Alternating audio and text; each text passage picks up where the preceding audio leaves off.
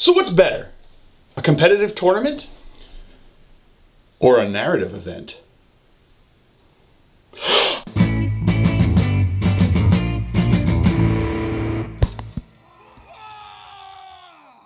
Welcome, ladies and gentlemen, to another Glacial Geek video. I am Phil, the Glacial Geek, and today I am coming here to talk to you about two big events that I went to recently. I went to the Games Workshop 40K Grand Narrative in Atlanta, and I also went to the Warzone Atlanta competitive tournament in Atlanta.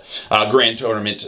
There were two big tournaments. One obviously narrative-based, one obviously competitive-based. And to answer the question that I posed, that both of me posed in the beginning there, they're both amazing. And there is no answer because there can't be an answer. For me, at least, there is no answer. Maybe for you, there is an answer, but you won't know until you do it. And that is what the crux of this video is about, is to tell you about my experience and to tell you kind of how I feel about the two of them and why, for me personally, I'm going to be doing both and continue to do both because of what they made me feel and how they made me feel. So let's talk about the Grand Narrative. It was an incredible time. 3 days of just immersive experience where we got to play 6 games. There was 2 games a day, about 4 hours per round, which was nice. It's just nice and easy going. No really worrying. Nobody had game clocks. They were actually banned from being able to use them. And it was just people getting together to kind of tell the story. So we broke down into 3 packs.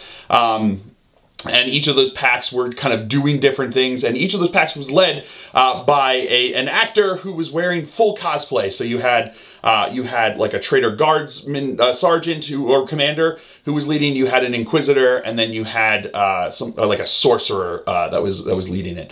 Highly suspect. But it was just super fun to see just like the dedication that they had to their craft and to their art there to try to tell the story. And each of the packs were playing games against the other packs to try to win points towards the eventual story that was being told. And each morning and each night we had we had sessions when they would kind of tell us how the story was going, what was happening, and what it was that we had to do. So each pack had not just the mission that you had to play, but you also had these secondary missions that would help push your pack up, further along. And they were just so much fun. The immersion, everyone else wearing cosplay, what you saw, me in the robe, I wore that for the entire weekend, and just got to enjoy being a member of the Death Wing for a weekend there and playing with my Dark Angels and just having a ton of fun. It was also the first time I've ever played Crusade, which was interesting, and it was kind of cool to see how things could build up, but it kind of got away, I felt like it got away a bit from kind of where I would like to see games. By the end of it, I had my 10-man Deathwing Knight Squad could advance, charge, or could get +1 to advance and charge, also could scout 9 inches, and also had something else from the leaders. It was like -1 to hit or something like that. It was pretty wacky, and they were just slaughtering things because they were really good at what they did there at that point. And it felt like it got away, and I know that Crusade is not meant to be, balanced, and the narrative event was not meant to be balanced. Like, there were missions that you were just like, you just couldn't win. It's just the reality of what was happening there, and that's fine. And that's fine to me. Like, having the unbalanced missions is fine. Having unbalanced games is fine. But it felt like it got a little further away from kind of the level of balance that I kind of want at the end there. So I feel like going forward, maybe Crusade is not for me, but it might be for you. And I'm sure there are plenty of people that have a ton of fun doing Crusade and like to see themselves build up like that.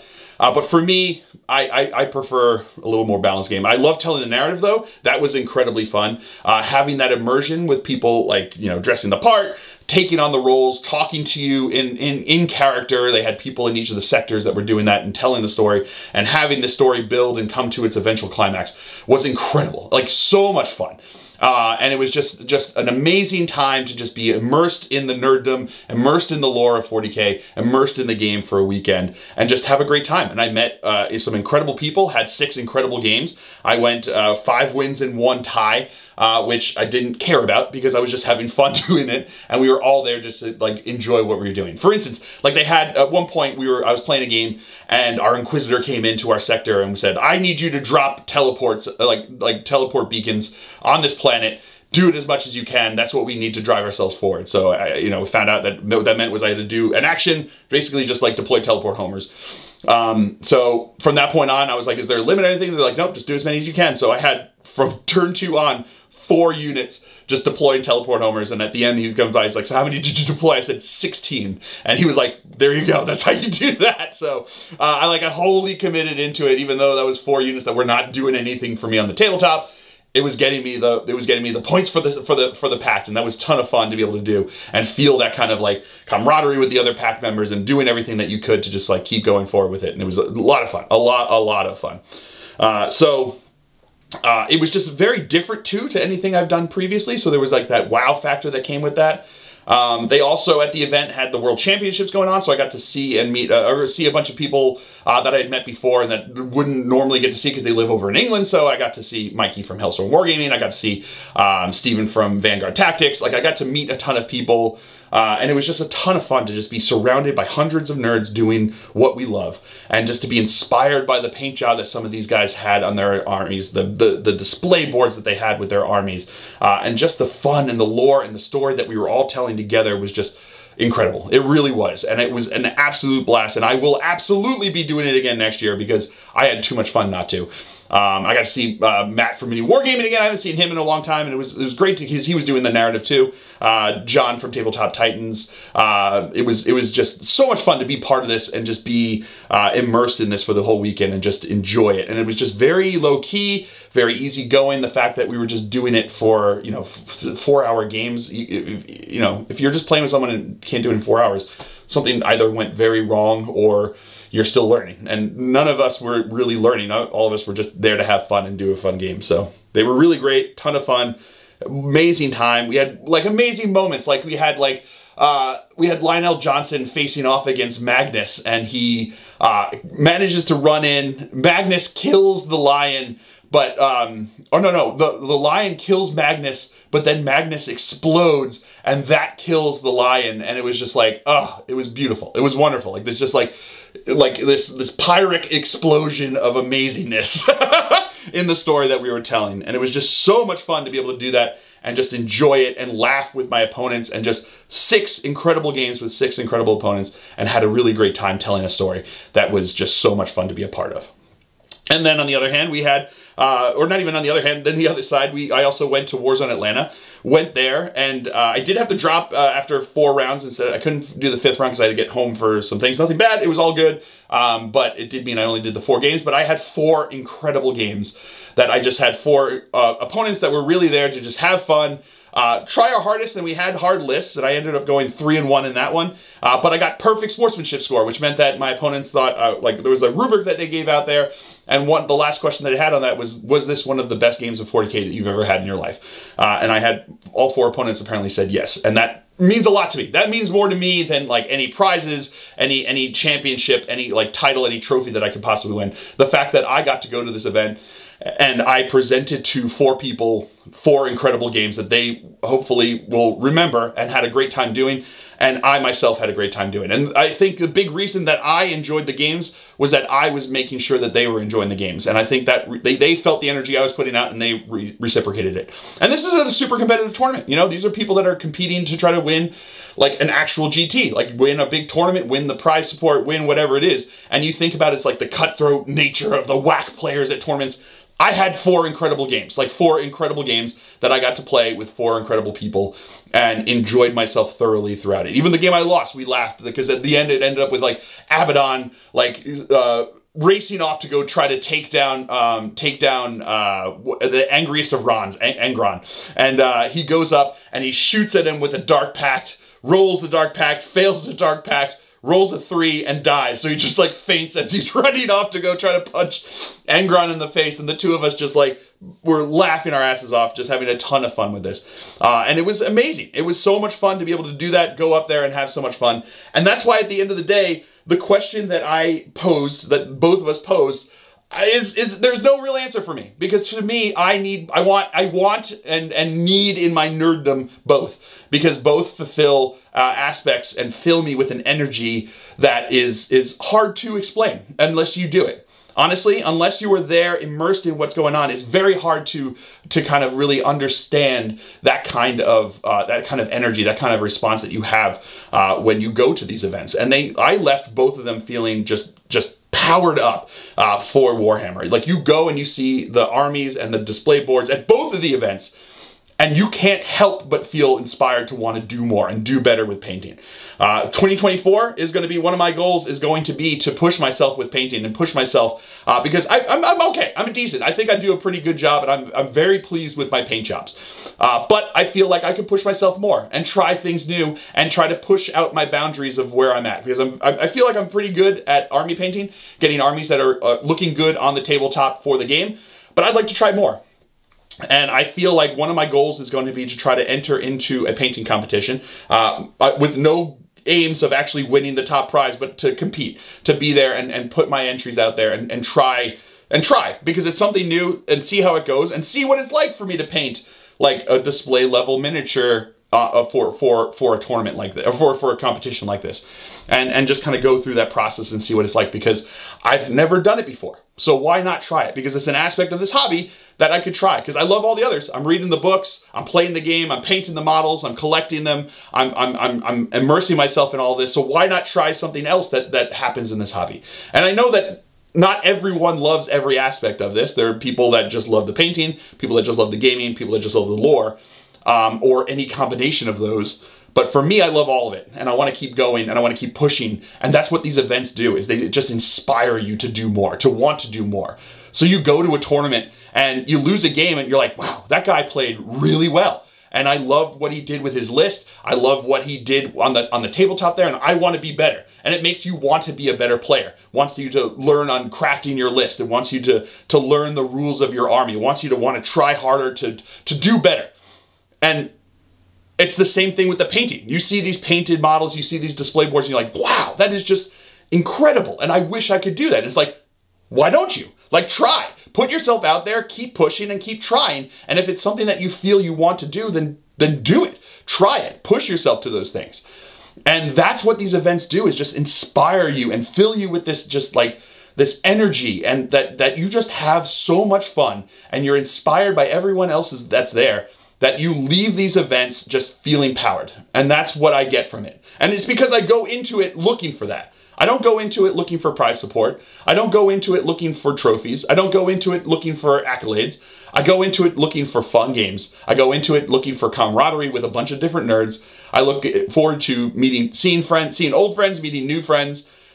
And I look forward to just being immersed in this hobby that I love. And that's what I get out of these tournaments. That's what I get out of these events. Is that, you know, I didn't leave with a single trophy or prize support for any of them, but I left feeling so jazzed that I'm ready to go. I want to do more, and I want to be at more, and I want to see more, and I want to do more. And that's what the power of these events are. And that's why I suggest and recommend, I can't recommend more highly, that everyone try something that they can. So if there's a big tournament that you've been sitting on the fence about going to, do it. Because I guarantee you, you will be just jazzed. It'll be an experience that will make you feel good. And if you're concerned about losing every game, I've had tournaments where I've lost every game or won one game. And the way that tournaments work is that you're going to be paired into people that are having the same kind of tournament as you. So that your last game, if you have lost all your games, is going to be against someone else that has lost all their games. And the two of you can play and see what happens. So you're going to be getting put into levels of games that you're at the same level as the player, and you're just there to just enjoy the game and have fun. So if your concern is that you're going to lose, this is, everyone loses. Like, everybody loses. Even the World Championships that was happening at the same time as the Grand Narrative, everybody lost. Everybody had a loss. Even the World Champion lost, because it was like a double elimination bracket that they had at the end there, and he lost. They had to re-rack and play again before he eventually won. Manny Chima. He lost a game. So there was 0 people that were undefeated at the World Championships. So if you're looking to go to a tournament and the only way you're going to enjoy it is be undefeated, then you're going into it with the wrong mindset. And that's not what you should be looking to get out of the tournaments. Don't look to them to be world champion. Look to them to be enjoyable, fun, and just like energizing to you. Because that's what it is to me, and I want that for you. That's why I end all of my videos with have fun, because at the end of the day, that's what this is about, is having fun. Enjoying yourself, enjoying the hobby, enjoying the camaraderie, enjoying the community, enjoying being part of this. And these tournaments, these events do that. And I can't more highly recommend it. I can't recommend it enough because of what it does and how it leaves you, and just the energy and the power that it just like gives you to keep going and doing more. So I really highly suggest everyone do these events. If you only played competitive tournaments, try a narrative event. If you've only done narrative stuff, try a competitive event. If you haven't done either of them, do either of them. And feel the energy and the power that comes from having hundreds of nerds doing the same thing as you are, and be inspired by the work that they've done and inspired by everything that they put into it. Because that's what it leaves for me, and that's what this is all about to me. And that's why these events kind of just like, they just encapsulate everything about this hobby that I love. So you have the narrative event encapsulating the lore and the painting and the gameplay. And then you have the competitive events, like very much emphasizing gameplay, but also fair play and sportsmanship and enjoying each other's company and having fun at the tournament. And they had like a War Masters challenge, so they had people that were there just to be winners. And that's fine. They went a day early and played more games than I was going to play. And they were competing for top prize for that. But they also were then having competition. They were not necessarily gunning for, you know, best sportsmanship or whatever. And that's fine, because they found the way to enjoy the tournament that they wanted to enjoy. I found the way to enjoy the tournament that I wanted to enjoy. And I think we both left happy. And that's what it's all about, is finding the way to leave happy, finding the way to have fun, finding the way to just enjoy yourself. And enjoy your company, enjoy your partner that you are in the games with, because they're not just a partner, they're not just a competitor, they're not just your opponent. They are your partner in fun. They are your partner in this experience. And if you both can leave that table having a great time, then that is a win for both of you. And that's what it's all about. And it's important to put yourself out there and try these new things, and try these things that that scare you, that you know, that are intimidating. Like I said, I'm going to be trying to do a competition level paint job. I don't feel like that's me, but I'm going to try, because why not? You know, at the end of the day, the worst thing that comes about of it is that I have a model that is painted. You know, if I don't win anything, big whoop. Oh well, c'est la vie. And that's what I think is so important about these things, about these events, is that they just energize you and jazz you and just inspire you to want to do more. Because as much as you can look at art models online, on Instagram, on Facebook, on YouTube, whatever it is, you can see them and they look great and you can be like, wow, that's really incredible. But seeing them in person, seeing the display board, seeing the basing, seeing the model, just like being able to look at it just like in reality, is something on another level. And I highly recommend that people try that, because it is so inspiring to want to do more. So I hope that this was helpful. I hope that this was it may be inspiring. Maybe it'll make you want to do more. Maybe make you want to try a tournament or a narrative experience, or maybe it just makes you want to just like keep going the course. Either which way, I hope you guys have enjoyed this, because I certainly have. I have been Phil, the Glacial Geek, as always. So until next time, stay safe, and most definitely, have fun.